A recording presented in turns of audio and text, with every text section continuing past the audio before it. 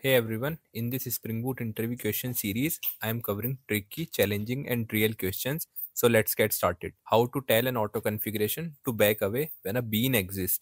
In Spring Boot, to make an auto configuration step back when a bean already exists, we use a conditional on missing bean annotation. This tells Spring Boot to only create a bean if it doesn't already exist in the context. For example, if we are auto configuring a data source but want to back off when a data source bean is manually defined, we annotate the auto configuration method with conditional on missing bean where passing data source class. This ensures our custom configuration takes precedence and Spring Boot's auto configuration will not interfere if the bean is already defined. Now let's move to the different question. How to deploy Spring Boot web application as a jar and war files. To deploy Spring Boot web applications, we can package them as either jar or war files. For a jar file, we use Spring Boot's embedded server like Tomcat by running the command mvn package and then java jar command. If we need a war file for deployment on an external service, we change the packaging in the POM XML to this way. Ensure the application extends Spring Boot servlet initializer and then builds with Maven package. The war file can then be deployed to any Java servlet container like Tomcat or Jetty. Now let's move to the different question.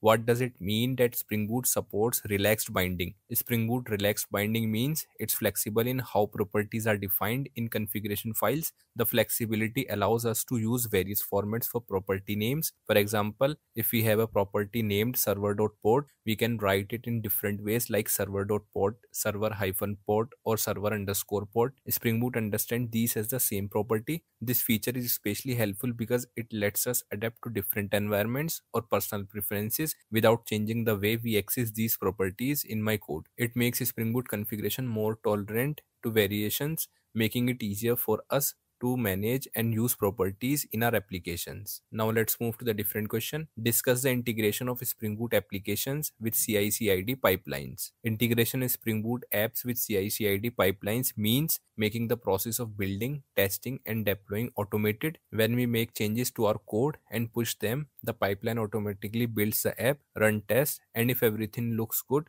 deploys it. This uses tools like Jenkins or GitHub Actions to automate tasks such as compiling the code and checking for errors. If all tests pass, the app can be automatically sent to a test environment or directly to users. These setups help us quickly find and fix errors, improve the quality of our app, and make update faster without manual steps. Now let's move to the different question. Can we override or replace the embedded Tomcat server in Spring Boot? Yes, we can override or replace the embedded Tomcat server in Spring Boot. If we prefer using a different server like Jetty or Undertow, we simply need to exclude Tomcat as a dependency and include the one we want to use in our POM or a Gradle file. Spring Boot automatically configure the new server as the embedded server for our application. This flexibility allows us to choose the server that best fits our needs without significant changes to our application, making Spring Boot adaptable to various deployment environments and requirements. Now let's move to the different question. How to resolve white label error page in the Spring Boot application. To fix the white label error page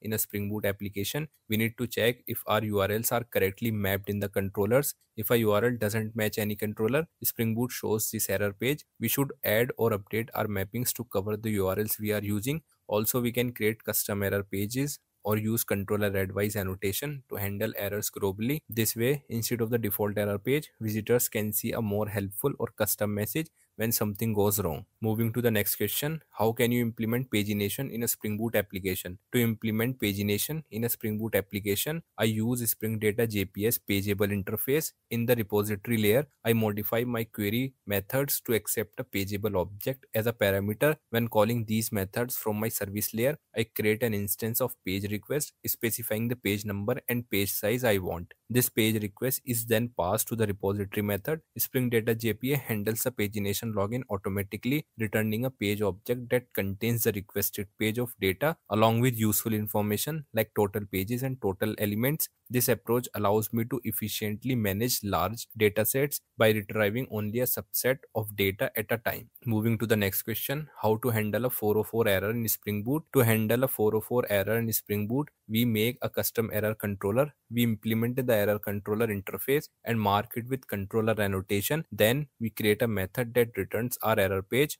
or message for 404 errors, and we map this method to the error URL using request mapping annotation. In this method, we can check the error type and customize what users see when they hit a page that doesn't exist. This way, we can make the error message or page nicer and more helpful. Moving to the different question, how can Spring Boot be used to implement event-driven architecture? Spring Boot lets us build event-driven architectures by allowing parts of our application to communicate through events. We create custom events by making classes that extends application event. To send out an event, we use application event publisher. Then we set up listeners with event listener annotation to react to these events. This can be done in real time or in the background, making our application more modular. Different parts can easily talk to each other or respond to changes without being directly connected, which is great for tasks like sending notification or updating data based on events, helping keep our code clean and manageable. Moving to the next question, what are the basic annotations that Spring Boot offers? Spring Boot offers several basic annotation for the development. Spring Boot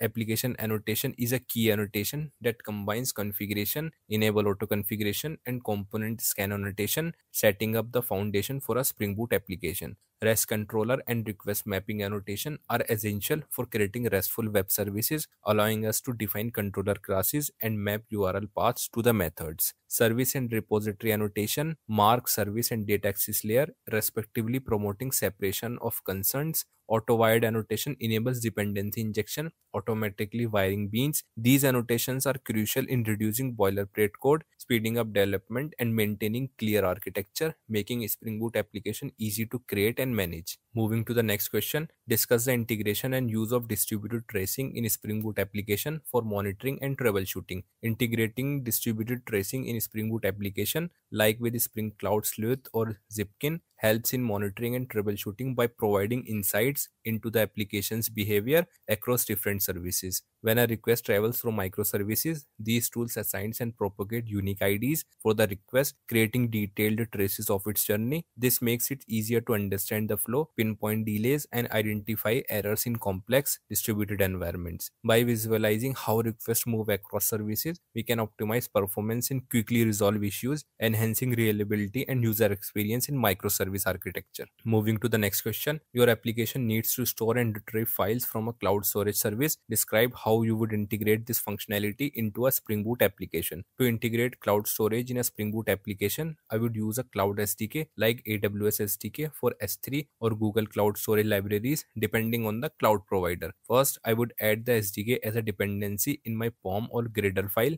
Then I would configure the necessary credentials and settings in application properties or YAML file for accessing the cloud storage. I would create a service class to encapsulate the storage operations like uploading, downloading, and deleting files. By auto-wiring these services where I needed, I can interact with cloud storage seamlessly, leveraging Spring dependencies injection to keep my code clean and manageable. Let's move to the different question. To protect your application from abuse and ensure fair usage, you decide to implement rate limiting on your API endpoints. Describe a simple approach to achieve this in a Spring Boot. To implement rate limiting in a Spring Boot application, a simple approach is to use a library like Bucket4j or Spring Cloud Gateway with built-in rate limiting capabilities. By integrating one of these libraries, I can define policies directly on my API's endpoint to limit the number of requests a user can make in a given time frame. This involves configuring a few annotations or settings in my application properties to specify the rate limits. This setup helps prevent abuse and ensures that all the users have fair access to my application's resources, maintaining a smooth and reliable service. Moving to the next question, for audit purposes, your application requires a soft delete feature where records are marked as deleted instead of being removed from the database. How would you implement this feature in your Spring Boot application? To implement a soft delete feature in my Spring Boot application, I would add a deleted boolean column or delete timestamp data time column to my database entities. Instead of physically removing records from the database, I would update this column to indicate a record is deleted. In my repository layer, I would customize queries to filter out these deleted records from all the fetch operations, ensuring they are effectively invisible to the applications. This approach allows me to retain the data for audit purposes while maintaining the appearance of deletion providing a balance between data integrity and compliance with deletion requests. Moving to the next question, you are tasked with building a non-blocking reactive REST API that can handle a high volume of concurrent requests efficiently. Describe how you would use Spring Webflux to achieve this. To build a high-performance non-blocking REST API with Spring Webflux, I would first add Spring Boot Starter Webflux to my project. This lets me use Spring's reactive features. In my controller, I would use REST controller annotation and return mono or flux for handling single or multiple data items asynchronously. This makes my API efficient under heavy loads by using system resources better. For database interactions, I would use reactive repositories like reactive CRUD repository, ensuring all parts of my application communicate non-blockingly. This setup helps manage lots of concurrent requests smoothly, making my API faster and scalable.